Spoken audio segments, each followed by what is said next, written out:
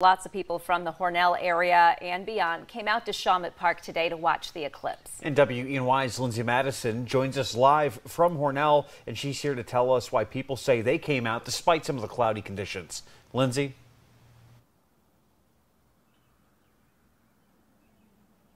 Nick and Renata, just a couple of hours ago, the park was packed with people, vendors, and live music. People came from just a few minutes away here in Hornell to even as far as overseas to see this once-in-a-lifetime event. Overcast skies didn't deter people from heading outside to watch the eclipse across the region. One Hornell man came with his family and some friends to watch the celestial spectacle. He says this was the first solar eclipse he really got to see, and it's special. I've always really been into scientific stuff, outer space, planets. So to be able to see something cross in front of the other, it's a spectacular thing to see.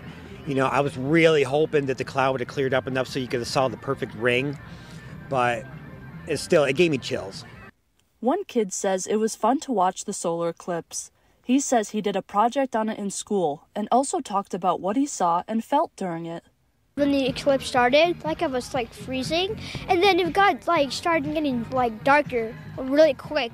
And then when the eclipse ended, just getting lighter and lighter, really quick, like a blink of an eye, basically.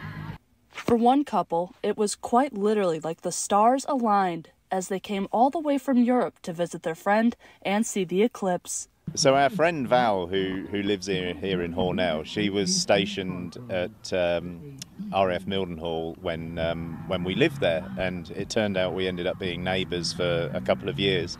We made a really good friendship, and we've had that friendship ever since.